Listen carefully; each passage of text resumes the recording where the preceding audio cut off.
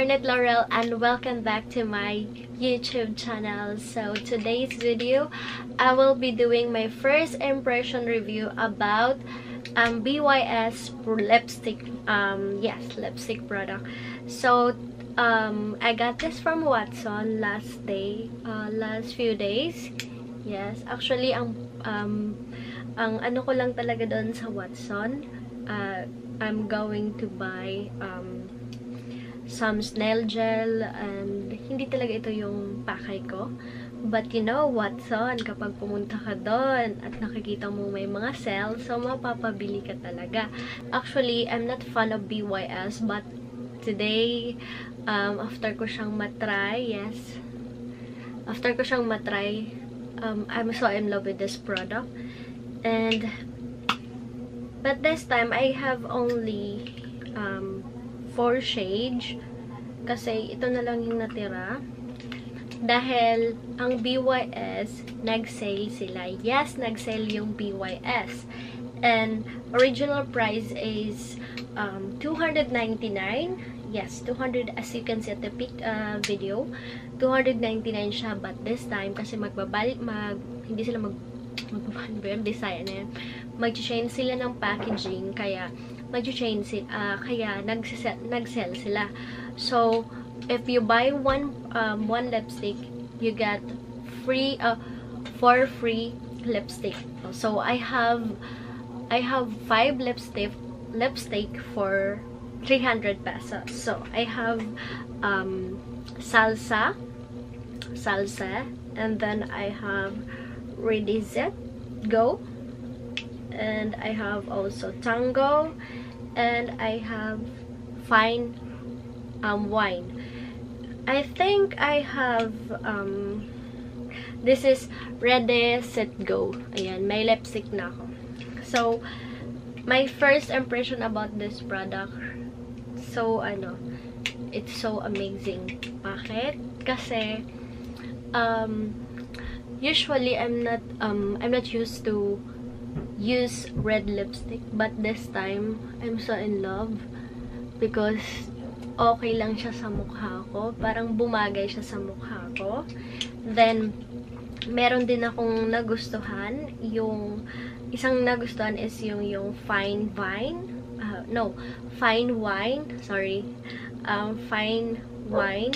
Simple lang siya. Maganda siya lalo na kung pang gabi yung party, at saka yung mga mahilig sa nude lipstick. Hindi siya nude, but parang may pagka-similarity siya sa nude lipstick. Yes, I love it. I love this color also. And yes, most of them, it's so nice. I don't know kung ano yung ibang shades kung maganda din. So about this product, yes, as you can see, ito yung packaging niya. Ayan, as you can see, makikita nyo yung pinaka-ano niya, yung LED niya, ito siya. Ayan. Then ang kagandahan dito, kasi makikita mo kung ano yung kulay ng product na yan. So, pero ang kailangan mong gawin is, kapag nag-open ka, dapat dahan-dahan lang. Kasi, ayan, baka matouch ng bullet yung dito, yung side ng packaging niya. So, ayan. Ganun siya kahaba. Ayan.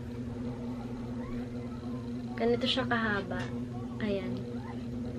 So, maybe, kung ito yung gagamitin ko araw-araw, siguro, why not, diba? It's not bad kasi maganda naman yung packaging niya, yung kulay niya, what I mean. And then, ayan. So, yung ginamit ko ngayon is Ready, ano ba yan? Ready Let's Go ata yun? Ready Set Go. So, ayan. Oh my God. So, ayan. Kailangan mo talaga magdahan-dahan kapag nag-open ka. As you can see, meron na siya dito sa kilid. So, ito yung niya, lipstick niya. Ito yung kulay niya. So, ayan. About this packaging, pwedeng-pwede siya.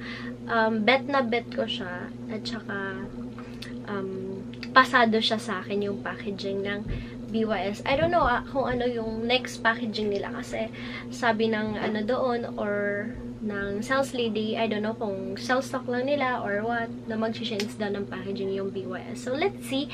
You know naman, I'm so kuripot, BYS, it's so expensive, diba? So, but this time, pinagpala tayo at nagkaroon tayo ng limang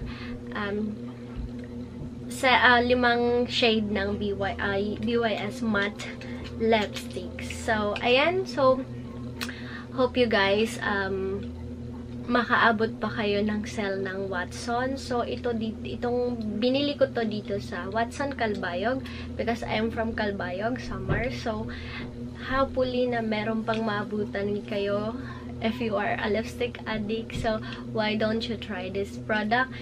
Nakakamura ka na, pwede mo siyang pangregalo at saka pwede mo siyang pang araw-araw. Iba-iba. If you are a makeup, diba? If you have a makeup lover, you know, for the sake of makeup, because I love makeup, so I try this product. And this product, it's so good for me. And I really recommend this to you guys, lalo na at Selang Watson. So, thank you for watching for my YouTube channel. Hope you like this video. And if you are new to my YouTube channel, please don't forget to subscribe and click the notification bell para ma-notify ka sa lahat ng mga YouTube channel ko. Sa lahat ng videos ko, what I mean. So, hopefully madami pa tayong pagsamahan because I'm trying my best to have videos, to upload video every week. So, ayan, thank you for watching. Bye!